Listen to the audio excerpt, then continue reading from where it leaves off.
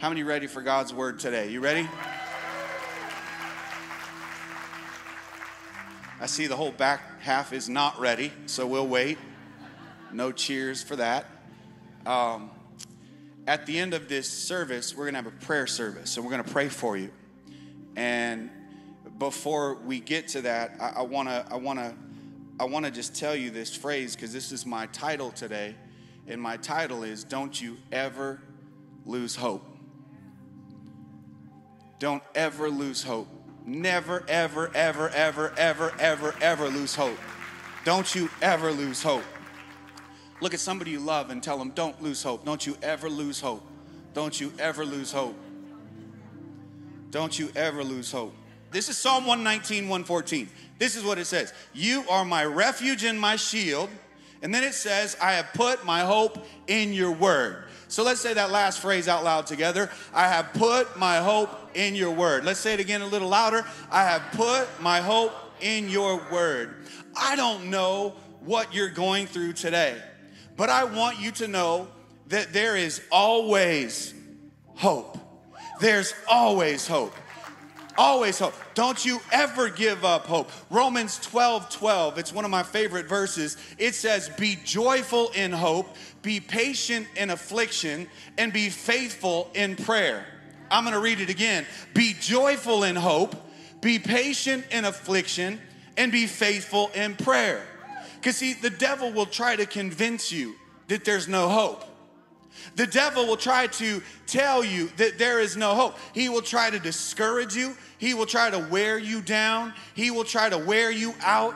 But you know, and I know, that the devil is a liar and the truth is not in him, because the truth, which is God's word, tells us that there's always hope. Because with God, all things are possible. Because with God, he can do anything. Because God is a way maker. Because God is our deliverer. Because God is a healer. Because he is a restorer, a sustainer. God is our redeemer. He is our redeemer. And there is no situation that is too messed up for God. There is no sin that is too dark for God to forgive. There's no heart that's too broken for God to put back together. There's no body that is too sick for God to heal. There's no marriage that's too broken for God to put back together. So don't you ever lose hope. Don't ever, ever, ever, ever, ever lose hope, because with God, there's always hope. Always hope. Jeremiah 29:11 says, for I know the plans I have for you, declares the Lord, plans to prosper you and not to harm you, plans to give you a hope and a future. Tell somebody else, don't you ever lose hope. Father, we thank you for this great day. We thank you for your love today. We thank you for your word today. God, we pray for your anointing on this word to speak to us. Customize this message for each and every one of us. Father, we pray this in Jesus' name. Amen. Let's give our worship team a round of applause. I love you guys. You're fine. They'll be back. They'll be back. They'll be back. Romans 12:12. That's my message today. Romans 12:12. He says, be joyful in hope, patient in affliction, and faithful in prayer. Can you repeat that with me out loud? Be joyful in hope, patient in affliction, and faithful in prayer. The first thing the Apostle Paul says is he says to be joyful in hope. Joyful in hope. This means that no matter how hard it is in the present, that I'm always looking ahead to God's promises. This means being joyful in hope that no matter how dark life gets, that it's always darkest just before dawn. Being joyful in hope means that no matter how broken our life becomes, that as Jeremiah says, God is the potter and we are his clay. Being joyful in hope means that no matter how dead something is, that a resurrection is right around the corner. So he says, be joyful in hope. Be joyful in hope. 3 chapters later, in Romans 15, in verse 13, he says, may the God of hope fill you with all joy and peace as you trust in him, so that you may overflow with hope by the power of the Holy Spirit.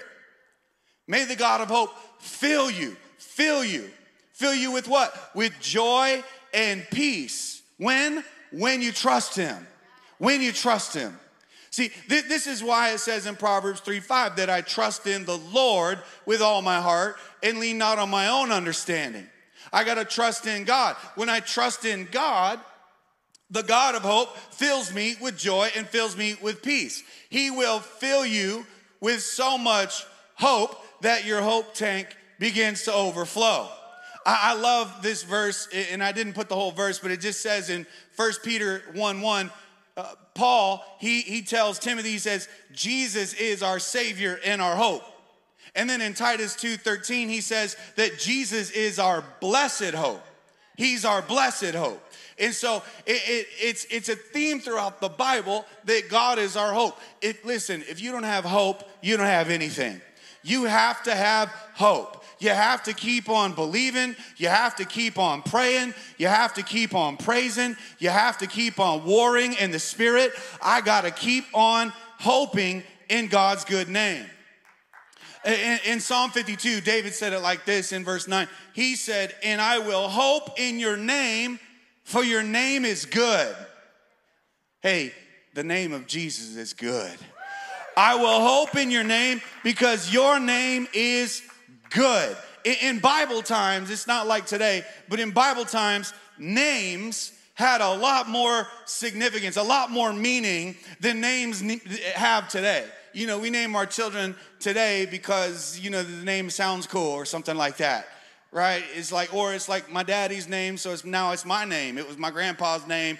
And there's not a lot of like Bible times, it was significant. The meaning of a child, it was a description of their character. So it was describing who they were. This is the character of this young man. Like, for example, in the Old Testament, there was a guy named Joshua, right? In the Hebrew, name for Joshua is Yeshua. Somebody say Yeshua. Yeshua. Turn somebody to tell somebody Yeshua. And tell them God bless you. God bless you. Yeshua. Doesn't it sound like you're sneezing? Yeshua. God bless you. Yeshua was the Hebrew name for Joshua. And the meaning of Yeshua, the meaning of Joshua is my deliverer. Right? Joshua delivered the Israelites into the promised land. He's our deliverer. And then in the New Testament, there's this other word in the Greek. In the Greek for Joshua, the Greek is Jesus. Joshua in Greek, Jesus, which means my deliverer. How many of you know that Jesus is our deliverer? He is our deliverer. I put my hope in the mighty name of Jesus. In the mighty name of Jesus. In Philippians 2, verses 9 through 11, Paul said this to the church in Philippi. He said, wherefore God has also highly exalted him and given him a name which is above every name, and that at that name of Jesus, every knee should bow, every knee should bow, every knee should bow, of all things in heaven, all things earth, all things under the earth, and at the every tongue should confess that Jesus is Lord, to the glory of God the Father. At the name above all names, every knee will bow, every tongue shall confess that Jesus is Lord. Listen, whether you do it in this lifetime or you die and you get in front, every knee shall bow, and every tongue will confess that Jesus is Lord. So I'm joyful in hope. Jesus is our hope. Say that out loud. Jesus is our hope. He's our blessed hope. It doesn't matter what's going on around me because I got the joy of Jesus in me. The devil cannot steal my joy. You would have to give your joy away. The devil can't steal my joy. And somebody needs to say that out loud. Devil can't steal my joy. Say it. Devil can't steal. Actually, somebody needs to shout that out loud. Shout that. The devil can't steal my joy. You can't steal my joy, devil. You know, the enemy has, I need my band back. I need my guys. Where's Daniel? Where's Daniel? And Monty and Kelvin and Kevin and AJ. I need my band back. Can you guys, I need you back. Because the Bible says, see, the devil has a purpose. And his purpose right now is to, the Bible says, is to steal, kill, and destroy your life. That's what it says in John 10:10. The thief comes to steal, to kill, and destroy. That's his goal. He wants to steal your soul. He wants to steal your joy. He wants to steal your peace. He wants to steal your purpose. His purpose is to he wants to kill your marriage. He wants to kill your hope. He wants to steal your child's purpose. He wants to steal your purpose. He comes to steal, to kill, and to destroy. But I love the second part of the verse. It says, Jesus said, but I have come that you might have life, and that you might have life to the full. I have come that, listen, he's our hope. He's our hope. Is Daniel? Where's Daniel? Daniel, you know that old song? I'm pulling a fast one. But y'all remember who grew up singing hymns? Hymns. We can't say that now. It's not correct. We got to say, who grew up singing hymns and hers? Like. So anyway, I know. So there was this hymn. There was this hymn, and I think it was on page 163. This hymn, and it was something like, "My hope is built on nothing less." Does anybody know that song? Anybody? You're dating yourself. Let's go. Let's go. You're not just dating yourself. You're also revealing what kind of church you went to, because we're about to take you to church right now. Because you can sing this, Daniel. My hope is built on nothing less than Jesus' blood and righteousness. I dare not trust the sweetest frame, but only trust in Jesus' name. On Christ the solid rock I stand. You better sing, boy. All of the ground is sinking sand. All of the ground is sinking sand. All of the ground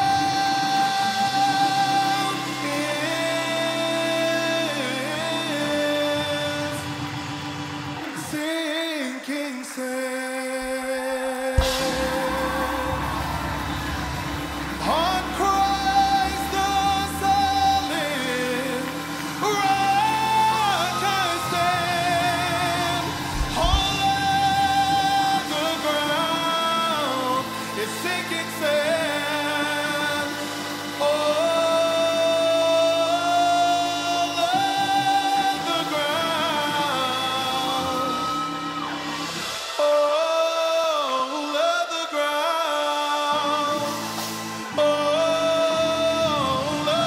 All of the ground, all of the ground is sinking sand, yeah.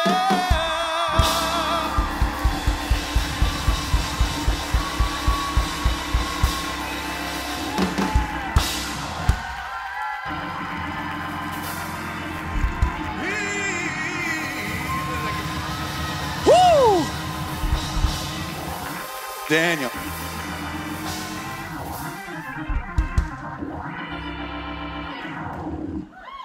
Thought the enemy was coming in. Daniel, hey, that boy anointed right there. We are so blessed. We are so blessed to have the best music that's ever existed in the history of the world. it's crazy because he says, but I've come that you might have life. And I think it's important that we all know this, is that the devil wants to steal your joy. He wants to steal your peace, your purpose. Ultimately, he wants to steal your life. He wants to kill and destroy everything about you, because he knows that you are a threat to him and all of hell, and that you are a power, that the potential in you to be a powerhouse for Jesus Christ is not just this lifetime, it's generational, it's eternal. It's eternal. And so that's his intention. But the problem is that Jesus is in his way. See, the problem is that the name above all names is in the way. I have come that you might have life and have it to the fullest. Last Sunday, if you were here, I said we are in a spiritual battle, maybe the greatest spiritual battle in the history of humanity. Maybe the greatest spiritual battle, and we're in a spiritual war. I said, you better be ready, you better stay ready, and you better come ready, right? You better be on guard. You better be on the lookout. You know that the devil likes to throw sucker punches. The devil likes to blindside you. He doesn't fight fair. He likes to hit you when you're not looking. That's why 1 Peter 5:8, it says, be alert. Somebody say, be alert. Be alert. Be alert. Be on watch. Your enemy, the devil, he roams around like a roaring lion, looking. Another translation says, seeking whom he can devour. Be alert. Be on watch. Be sober-minded, because the enemy is after your life. The devil will try to sucker punch you with discouragement. He will try to sucker punch you, and that's why Paul says to be joyful in hope. Be joyful in hope. Be joyful in hope. The second thing that Paul says is he says, be patient in affliction. Be patient in affliction. Be joyful in hope. Be patient in affliction. And this is what it says in James 1. He says, my brethren, count it all joy. Count it all joy when you fall into various trials, knowing, this is powerful, that the testing of your faith produces patience, but have patience have its perfect work, that you may be perfect and complete and lacking nothing. Count it all joy. Count it all joy. Why? Why do I count it all joy when I'm in trials? Because God is working in you, and God is working it out of you.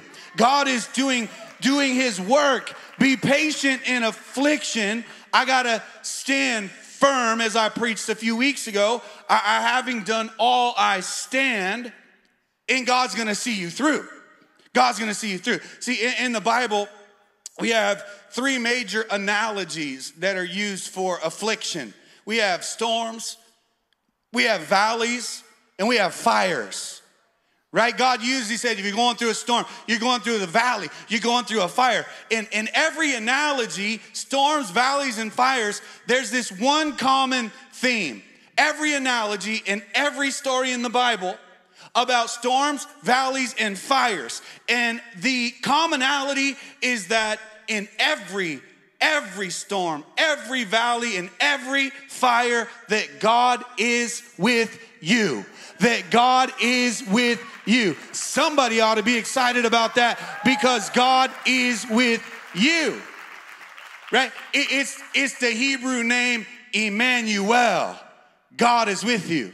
The Hebrew name Emmanuel was first used in Isaiah 7 in verse 14 as it was describing the coming of our Savior, Jesus. Emmanuel. God is with us. God is with you. Listen, whatever you're going through today, I know it's hard, but I want you to know that God is with you. That God is with you. He has not left you, and he will not leave you. God is with you. You can put your hope in him because he is with you, just like God was with the Israelites in the wilderness. God was with Jonah in the belly of the fish, and that was Jonah's own stupid decision. God was with Daniel in the lion's den. God was with David in the valley of the shadow of death. God was with the disciples in the middle of the storm. God was with Shadrach, Meshach, and Abednego in the fiery furnace, and God is with you as well. God is with you in the storms, the valleys, and the fires. I love this verse in Isaiah. This one right here to me is like postable, Instagrammable. This is a great one. They're all great, but this is great. He says, when you pass through the waters, I will be with you. And when you pass through the rivers, they will not sweep over you. And when you walk through the fire, you will not be burned, and the flames will not set you ablaze. They will not. They will not. They will not. If you've heard me preach about 6 months ago, I said the fire that you're in, the fire is for you. It's so hard when you're in the middle of a fire in life to think, man, this fire is for me. But I've learned a few things about fires in my own life. I've learned that sometimes you got to get thrown into the fire so you're all alone with God. Sometimes, just like Shadrach, Meshach, and Abednego, God has to put you in situations where there's no way out except God. Some of you, you're in that fire today. I've also learned that with God, there are no wildfires. They're all controlled fires. They're all controlled fires. Sometimes it seems like that fire is going to burn you up, but the fire is there to burn out the impurities in your life. This is what it says in Isaiah 48:10. He says, see, I've refined you. I've refined you. Though not as silver, I've tested you in the furnace of affliction. I've learned that many times in my own life that what I thought was against me was actually for me. Things that I thought were going to tear me apart were actually there to build me up. Because our perspective is so limited, and when you're in the fire, you can't see anything but flames. And some of you today, you're in that fire. Your marriage feels like it's in a fire. Your emotions feel like it's in a fire. Your physical health feels like it's in a fire. Maybe your finances or your situation, maybe your reputation is under fire. I want you to look at somebody right now, look them right in the eye, and I want you to prophesy and tell them this, that the fire is for you and God is with you. The fire is for you and God is with you.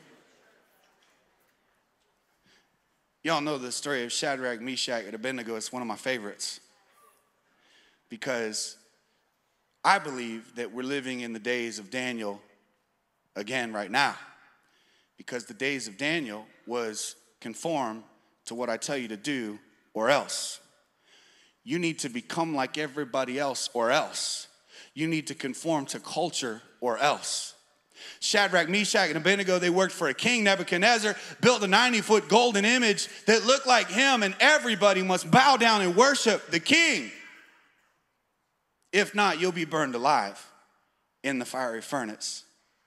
You all know I love this one verse so much in Daniel 3:8. I didn't put any of this. I love it. And they said, we will not bow down. Our God will save us. But even if he doesn't,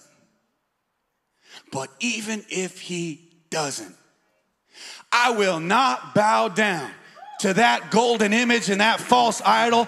I worship the God of all gods, the King above all names. I worship Yahweh, Yeshua, Jesus, God Almighty. I will not bow down. I don't care. Hey, my God will save me, but even if he doesn't, I'd rather be burned alive.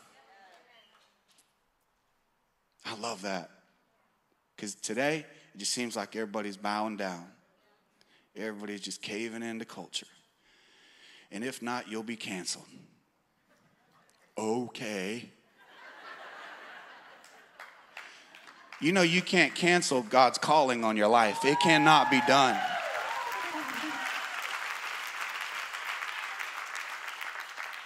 They're saying, I'd rather live for the truth than die for a lie. I'd rather live for the truth. I'm going to be a man of God no matter what.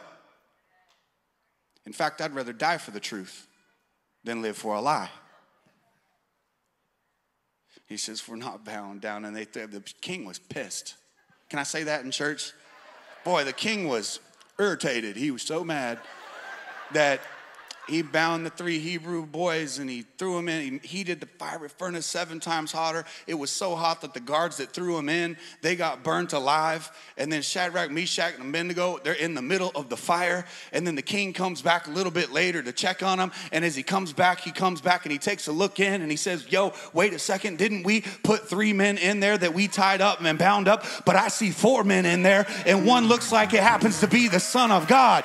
Because it was the Son of God. Because God is with you in the fire. And then, oh, I love this next verse. I love this one. This is a prophetic verse for your name today. For those of you that are in the fire. This verse isn't even about them. This is about you. In Daniel chapter 3, verse 27, look what it says.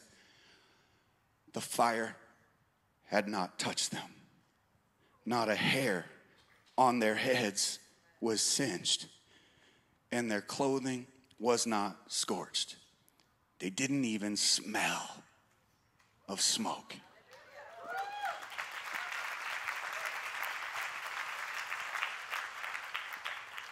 Be patient in affliction because God is working in you and God is working it out of you. Do you know that one of the things God wants for your life is that you grow up to become spiritually mature? Count it all joy when you fall into various trials. Why? Because the testing of my faith produces patience, and let patience have its perfect work in you, that you might be perfect and complete. That's about spiritual maturity. As I'm going through trials, fires, storms, as I'm going through the valleys of the shadow of death. I always say it like this, that you're never as close to Christ as when you're in the middle of a crisis. You know, God wants your attention, and attention usually comes through affliction. It's not on the mountaintops. We forget about God up there. We're like, God, thanks, this is great. Check in every now and then. But when you're in the valley, when you're in the fire, when you're in the storm and you feel like your life is going to get flipped upside down, you start clinging to Jesus and you start holding on and you start standing firm and you start doing everything in your power to get close to Jesus. Count it all joy when you fall into various trials, because the testing of your faith, it grows you closer to Christ. It makes you more like Christ. God wants you to grow up. He wants you to become spiritually mature. He wants you to become more like him and less like you. 1 Corinthians 13:11 is what Paul said. He said, this is in the love chapter where it talks about love. And then down in verse 11, he says, when I was a child, I talked like a child. I thought like a child. I reasoned like a child. And when I became a man, I put away the childhood behind me. See, the problem with a lot of full-grown adults is they still want to be children. There's a lot of, look at somebody and say, would you just grow up, please? Would you just grow up already? That's a good word to add at the end. Already. Would you just grow up already? Because you got, listen, oh gosh, I'm going there. You got women, 40s, 45s, 50s, and I know it's hard to get old. I know that. And it is not old, but it's getting old. And I'm in that age bracket. Don't hate on me. I'm in that age bracket. But I see this a lot where, and maybe it's just like a spirit in our city. I don't know, but like I see a lot of like 40-something-year-old women going out and partying, acting like they're 20 again. That's not a good look. It's not a good look. It's time to grow up, you know? And then there's these men, because y'all thought I wasn't going to talk about you. Like, you know there's full-grown men that play video games? Did you know that? I didn't even know that. Every now and then I'm like, that dude's playing a video game right now. He's got a gray beard. He's playing a video game like he's 13. But he's actually talking about spiritual maturity, because he's in essence saying to the church that y'all keep coming to church. Y'all keep coming to the temple. Y'all keep coming, but you're not growing. You sit in the same seat every week, but your faith is no stronger. You don't know any more scripture than you did a year ago. You don't know how to pray any more fervently than you did a year ago. You don't know how to bombard heaven with the power that God has within you. You're still just sitting there taking and taking and taking and taking. And he's saying, you need to grow up. The goal is that you grow up. He says, grow up. This is what he says in Hebrews 5. I'm going to give you a couple Hebrew scriptures. Hebrews 5 and Hebrews 6, he says, you've been believers for a long time. For so long now that you ought to be teaching others. Woo. Instead, you need someone to teach you again the basic things about God's word. You are like babies who need milk and cannot eat solid food. For someone who lives on milk is still an infant and does not know how to do what is right. Solid food is for those who are mature, who through training have the skill to recognize the difference between right and wrong. See, that's the problem with our society today. Nobody knows the difference between right and wrong because we're all spiritual babies. Right? So we just go with the flow of culture. Yeah, that looks right. That seems cool.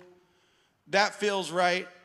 We're just going with the flow of society and culture. There's another verse in Hebrews 6. It says, therefore, let us move beyond. Somebody say beyond. Let us move beyond the elementary teachings about Christ and be taken forward to maturity.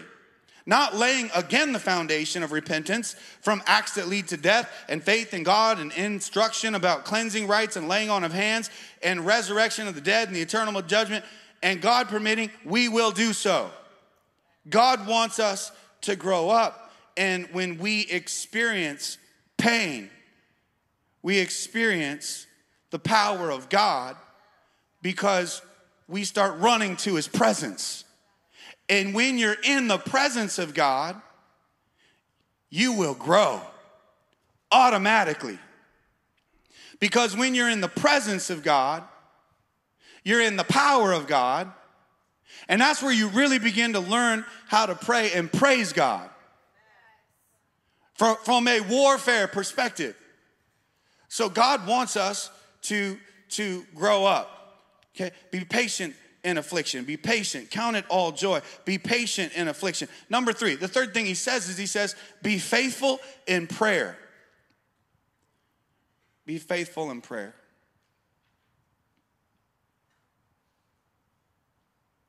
Be faithful in prayer.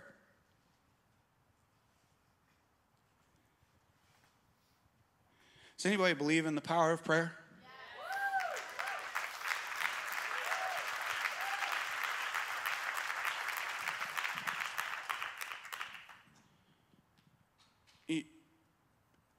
I want to say that prayer is not something you do.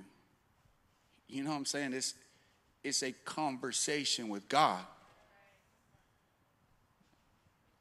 It's not like I check a box. Oh, I prayed for my food today. I prayed. I recited a prayer. It's not about reciting prayer. See, the problem with reciting prayers is that you lose the relationship component. When you're just regurgitating information, it's a relationship. The Bible is our love letter from God to us. It's a love letter. It's his word for our life. If you're not reading the word, you're not listening to God. You say, oh, I hear God throughout. That is the number one way to hear God's voice in your life, is to listen, to read, to study, to memorize his word. And so here's what happens is, it's like, it's a relationship. And if I'm in a relationship, I communicate, I talk, I listen, I talk, I listen, right? I'm talking to my wife. I don't recite things to Natalie. I don't wake up and say the same line every morning. Good morning, Natalie, you look beautiful. I love you. Have a great day. Good morning, Natalie, you look beautiful. I love you. Have a great day. Good morning, Natalie. You look beautiful. I love you. Have a great day. Good morning, Natalie. I love you. You look beautiful. Have a great day. It's reciting. Sometimes you can get religion so stuck in your head that the relationship is void in your heart. But you did it. I checked the box. This thing with Jesus is not checking boxes. It's a relationship. And prayer is communication with God. Prayer is powerful. Powerful. I want to read to you some scriptures on prayer. It says in Matthew 18, these are the words of Jesus, Matthew 18 and 18 through 20. He says, truly I tell you, whatever you bind on earth will be bound in heaven. And whatever you loose on earth will be loosed in heaven. Again, truly I tell you that if two of you, do we have two in here? Just two people, two of you on earth agree about anything they ask for, that it will be done for them by my Father in heaven. For where two or three gather in my name, there I am with them. Jesus. James chapter 5, and James, as you know, was the brother of Jesus. They had the same mother and different fathers. You can figure that one out on your own. James was, you know what's cool about the book of James? It's only 5 chapters, but I think it's the most practical book in the Bible. It talks about faith being active. It talks about trials. It talks about prayer. It talks about your mouth. If you're having trouble managing your mouth, you should read James chapter 3 because it will teach you about your mouth. And it says things like, you know, you can put a bit in a horse's mouth and control that horse and make it go wherever you want it to go. It says you can take a little rudder of a huge ship and you can turn that ship wherever you want it to go, but you can't control the mouth. It says it's like a wildfire.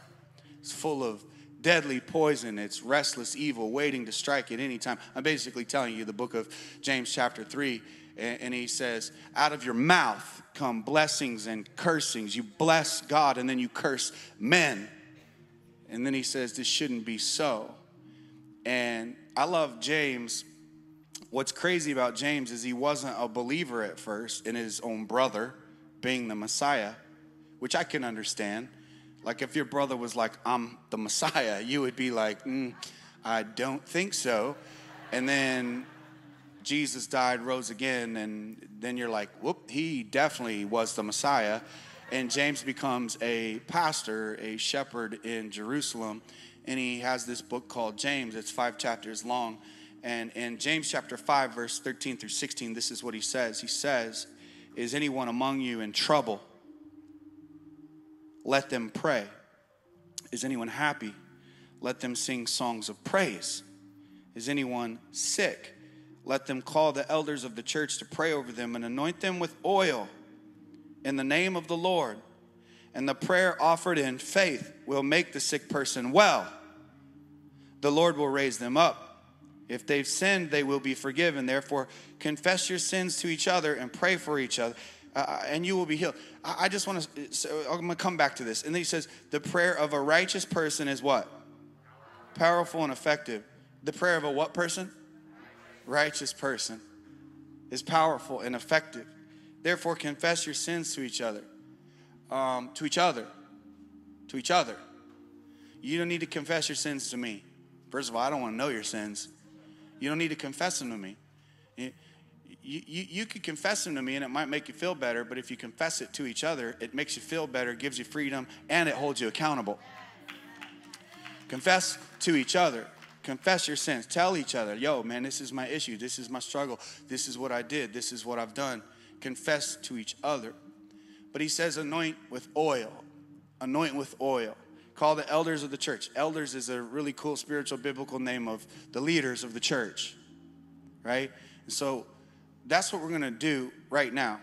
I have a prayer team that you all can come forward wherever you are. There's prayer people everywhere. They're going to come forward and they're going to stand across this whole front stage and they're going to face you. And we're going to worship God. We're going to worship God. And we're not dismissed. Don't leave. This is where you're going to get your breakthrough.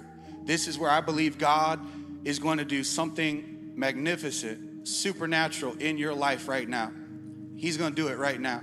And if you want to be prayed for, this is your moment. We got plenty of time. And then I'm going to come back and close the service with a couple pieces of information that I want to share with you.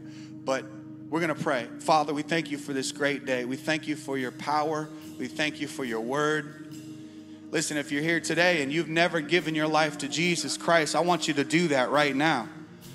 The Bible says in Romans 10:9, if you confess with your mouth and believe in your heart that Jesus is Lord, then you are saved.